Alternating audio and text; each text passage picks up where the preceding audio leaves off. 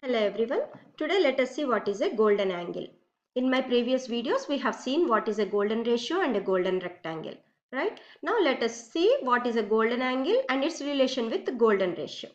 Okay. Now let us take two line segments A and B which are in golden ratio. That means, as we have seen earlier, A by B should be equal to A plus B by A, which are both equal to 1.618. Right?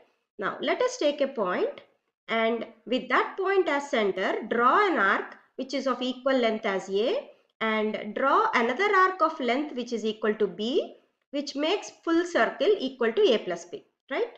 Now, not only their length ratio is equal to golden ratio, the ratio of the angles made by these arcs also at the center will be equal to golden ratio. Now let us see how it will happen.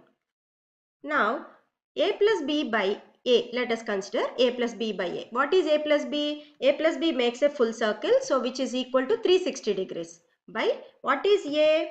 A is the arc which is making the angle at the center, which subtends an angle at the center equal to 222.5. So write that in the denominator, 222.5, and if you divide these two things, which we will get 1.618, which is a golden ratio.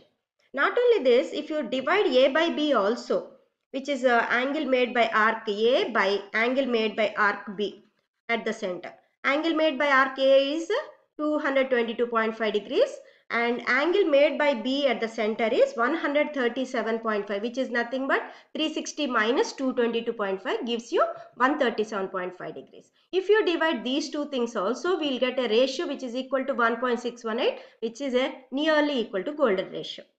Right? So now we got a doubt. In this, what is a golden angle? We are discussing about a golden angle. What is a golden angle here? The golden angle is the angle subtended by the small arc of length B. Smaller arc of length B at the center, which is 137.5 degrees. Right? Thank you.